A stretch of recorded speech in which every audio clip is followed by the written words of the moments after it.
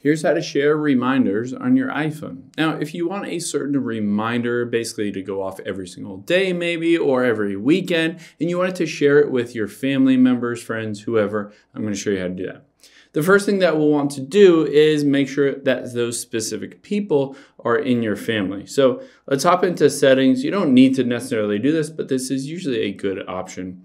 So right under my name, it shows family. I can tap on that.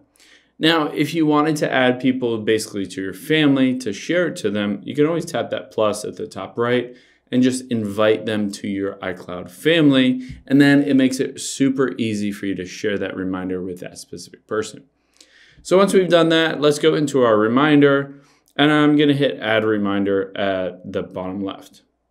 Now on here, I'm going to say what my reminder is. Let's have a beer.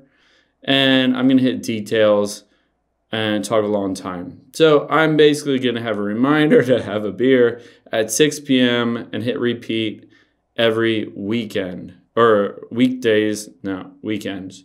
So every weekend I'm going to have a reminder at 6 p.m. to have a beer, but I want to have a beer with somebody else on here. So I can just hit add here and I will tap on where it says reminders, tap on that have a beer, and then tap on the little I.